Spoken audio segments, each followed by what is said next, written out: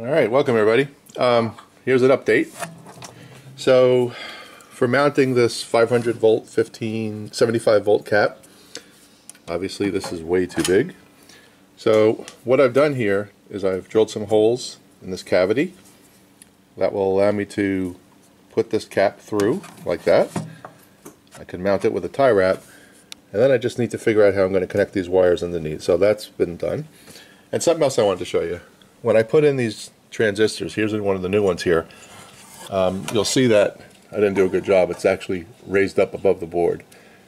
I actually plugged in the amp yesterday and it does work. And I was going to leave it alone, and then I thought about it and said, nope, that's not right. It's got to be done correctly. So I'm going to unsolder that and fix it. So let me go do that and we'll be back. Okay, some progress. So I resoldered this transistor back in. It's flush where it needs to be. I've mounted this cap here, and I've used the coil method on these wires.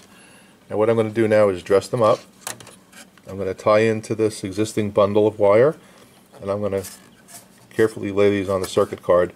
I'm probably going to use a bit of hot glue here to hold this wire down. So let me get that going. Be right back. Okay, one other thing before I continue. I'm going to put some heat shrink tube over these coil connections. Okay, and we're going to melt that. Make sure that those connections are isolated properly. So let's go ahead and do that.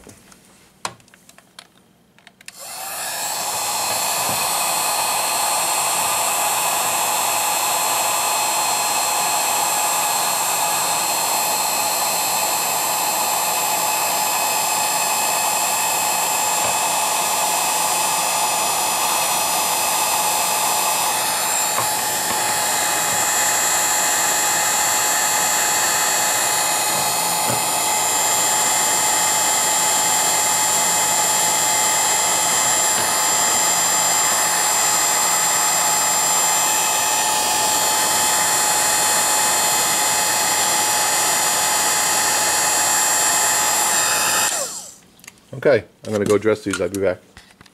Okay, on the mounting of this cap, you see I've got heat shrink tube, and I've got the wires color coded correctly, so red is the positive, black is the negative, right here. And I've got them run down into this wiring harness here, which is existing. And the positive lead, I have a little dab of hot glue going down into the card in the positive section. So essentially, this new cap is now in circuit as well. So that's done. One other thing I want to cover real quick. So if you recall, when we started the series, this resistor was blown to pieces. There was nothing left of it. This cap was charred. And by the way, I did test these transistors that I took out yesterday, and Q13 was indeed bad. There is a way to test transistors with a multimeter. This was bad. These two were okay, but I replaced them all together. So the theory about what happened is pretty simple, actually. Any old amplifier from the 70s, whether it be a tube amp or a solid state amp, didn't take into account that you would turn the amp on without a speaker plugged in. So what happens is when you turn the amp on, there's no speaker plugged in. If the volume is up, you're basically pushing all that power out to nothing. And what it does is it flows back into the output transformer and starts to send voltages that are unbelievable to components that can't handle it. So I think that's what happened here, is someone cranked it up to 10, turned it on, no speaker attached, and left it on and was doing something, and it came back and, you know, blew out some components. Now with that said, if that's what happened, there's a good chance that some of these other components may be bad, and I'll have to go through and test those.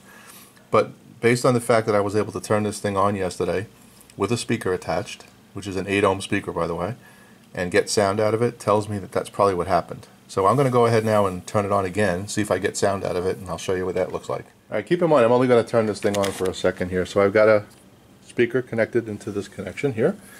Goes back to an 8 ohm speaker. That's what the amp is rated for. And I've got it plugged into an isolation transformer. And I've already tested it, but I'm going to bring it up to 115. Okay? And we're going to turn this on. You'll hear we got some noise coming out. But we also have some sound.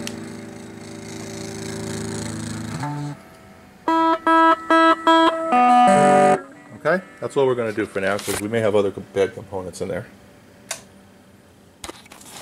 Alright, so that's it for today. Now I'm going to spend the rest of my time troubleshooting some of these other components, make sure they're good. I'm going to replace all of the electrolytic caps that are in here, even the smaller ones. I'm still waiting for some of these to arrive, so I need to do those.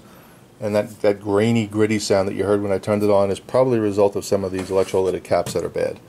So now we're going to kind of go into a holding pattern for a couple of days. That's all I got. All right, thanks for watching. Bye.